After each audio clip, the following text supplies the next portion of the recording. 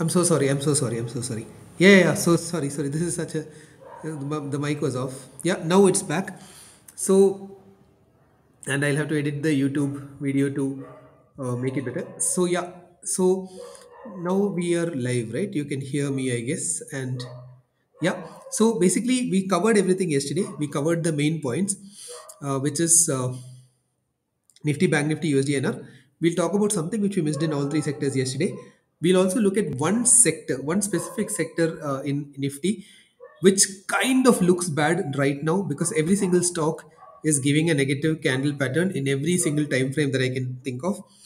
It, of course, does not mean that you should go take the trade right now, but I'm saying that if you're looking to invest, slightly longer term into that sector, then it might look a little bad. The prospects of that sector in the long term is looking bad, right? So without further ado, let's get uh, into this thing. So somebody is asking Nifty up or down. I think typing class is asking Nifty down or up. So here's the thing, right? So one small thing, right? Every time somebody asks you, is something going up or down, you should not say up or down. You should reply with another question, which is what is the time frame.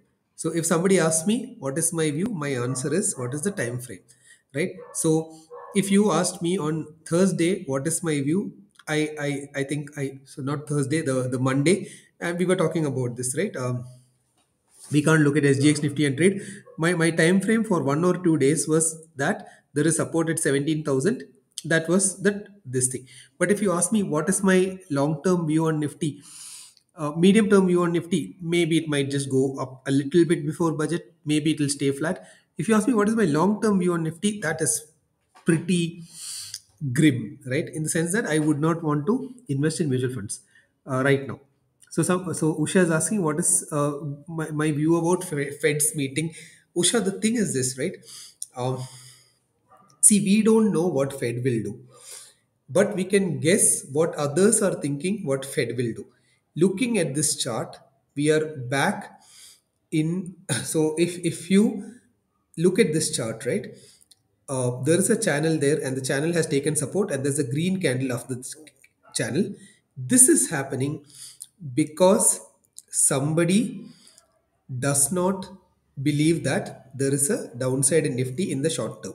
So I don't know what Fed will do, but the people who probably know what Fed will do have bought Nifty at the bottom of that channel which you see on my screen right now, right? Because we don't know what Fed will do, right? But these guys know and they have bought. So probably there is a good news coming out of Fed meeting today based on price action, right? Price action at least says that there is a support there. People have bought there. There was a clean rejection wick there. So there are two things, right? I mean, one is if you look at this chart, I'll just enlarge it. There was this downward trending channel long time back, right? This was a very clean, nice channel which we had running. In fact, we even had a nice ride on this channel till this happened. I mean, so I rode this channel and then I got kind of screwed at this level.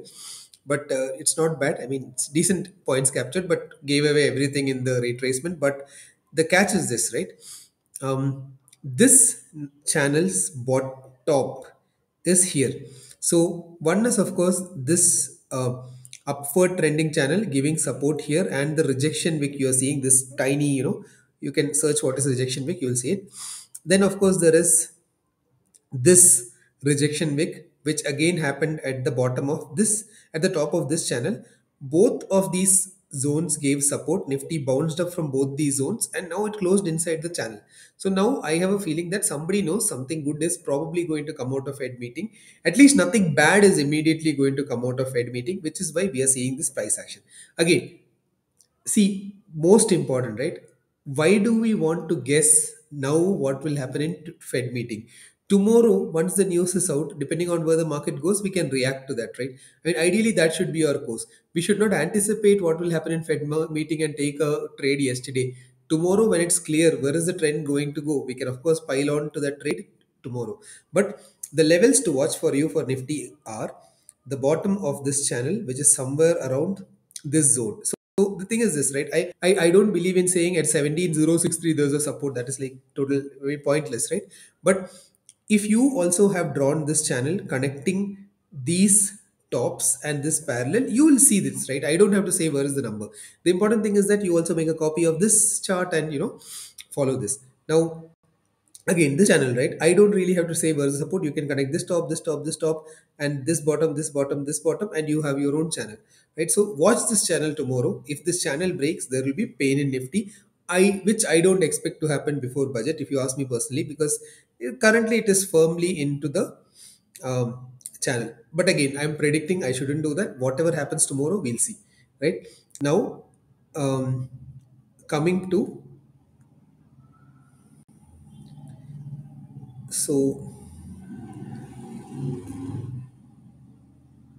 so coming to Bank Nifty. Bank Nifty is one. So again, right?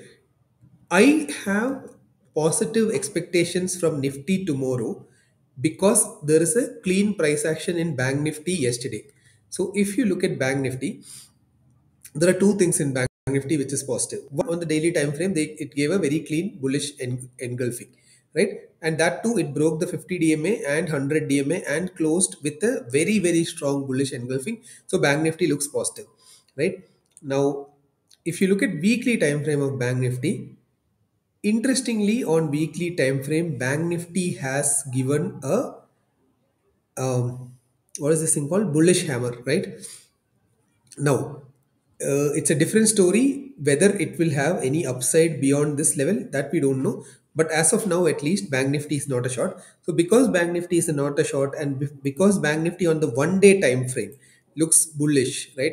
Definitely tomorrow you can't short. Maybe you can short here, maybe you can short here. We don't know. But at this point, it is not a short. It probably has an upside till here.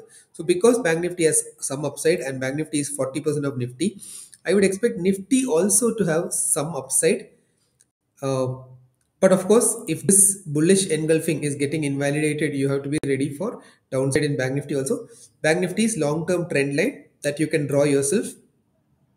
Connect this, connect this, connect this. Basically, take the daily time frame and make this clean trend line. You will see where the support of Bank Nifty is, right? Finally, going to the only thing which is being giving us very clean returns in the last 10 trading sessions. So the dollar rupee looks very strong, riding very strong. Fed meeting, of course, has a very strong impact on dollar rupee because the so if there's one thing which is really affected by Fed meeting, it is dollar rupee, because rupee dollar forward premium is derived from the interest rate differential between INR and USD, right? So if Fed comes with a very hawkish policy, USD will go up. If it comes with a very dovish policy, USD will go down, right? So this is a very high impact thing on Fed meeting, right?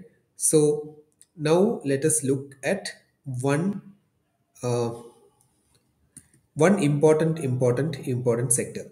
So I was generally casually looking at Nifty. Also, thanks to many people, Karamveer, Mehul, Keyur, Palash, Gaurav, all our regulars who have sent us many charts. I can't feature all of them individually, uh, partly because we might run out of time, mostly because I don't understand many of the things which you're talking about. But anyway, so this is Nifty, right? Sorry, this is Infi. Now, this is a chart you might want to study. Again, it's a free tool. You can, this is also available in your broking terminals as broker integration. I have one not so great looking thing about Infi, which is, look, if you look at this, right, the Infi has cracked below, like you can see this, right? If I connect these bottoms and draw this thing, it looks like Infi has gone below its this support trend line, right? That is on a daily time frame. It looks bad, correct? Now let me look at weekly time frame. Weekly may Infi has a bearish engulfing. This is also bad, right? I mean, we all know what is bearish engulfing. Now if you look at monthly again, this is a bearish engulfing, or it will at least end up as a bearish piercing. So on all three time frames, if Ninfi looks negative, which made me wonder, but again, I don't know where to short, right? In the sense, you have to look at price action and decide that. But it's definitely not a long-term investment stock right now. Now, uh, uh,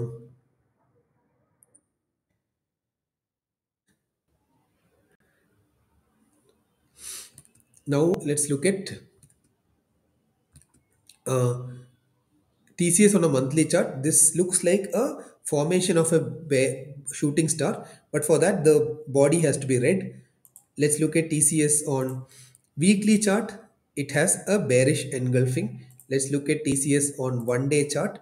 It has a 1 day chart is probably not looking terrible. Let's see, right? Now, what's the other IT stock? TCS, Wipro, Infi, right? Is there something else in that pack? I mean, something important enough, I mean.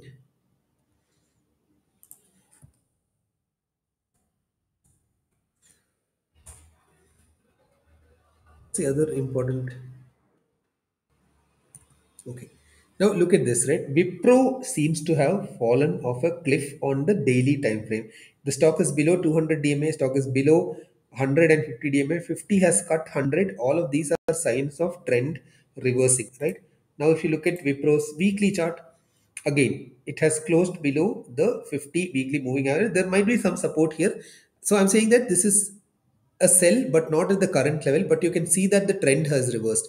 Now it is a sell on uptick. You have to wait for that uptick to execute your trade. Again, this is very important, right? Look at the last candle on monthly candle on Wipro.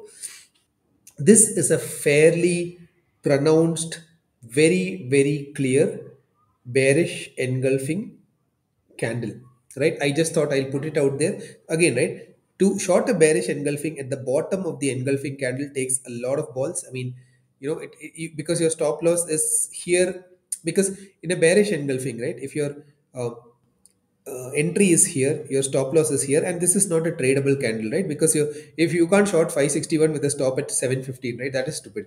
But of course, if let's say Wipro goes up from here and shows you a bullish, sorry, a bearish shooting star or some kind of a price reversal signal, right? Or let's say it comes to this level, or even at this level, it again gives you a negative candle on a shorter time frame. It gives you a bearish engulfing or a shooting star or something.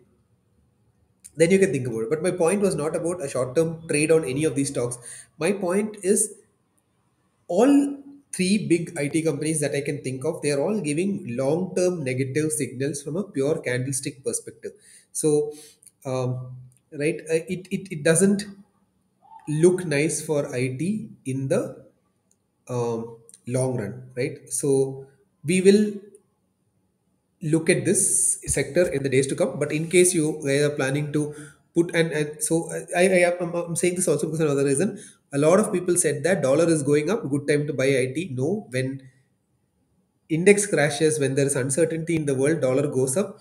In that scenario, whichever sector you pick, including IT, will fall down, right? So this dollar IT play, when dollar up, IT down, sorry, IT up and dollar down, IT up, works well in a stable market. It does not work well in a risk-on scenario, because in a risk-on scenario, IT will go down even if dollar goes up, right? Um, okay, so this concludes our analysis for today. This is a short one because we have covered most of the things yesterday. We'll see you again tomorrow after the expiry, and we'll strategize what to do or what not to do in budget day. Ullas is asking, can we go ATM long straddle in BN on budget day? It's a very tricky trade to do simply because of the high IV and high option premium, unfortunately. So that's one question for the day. So all right, guys, I think I'll call it the end of this one. We'll see you again tomorrow. Till then, please keep your capital safe. And as usual, this is not recommendations or tip. This is just chart analysis, so that eventually you don't need to look at this program to do your own charts. So we'll see you again tomorrow. Till then, keep your capital safe.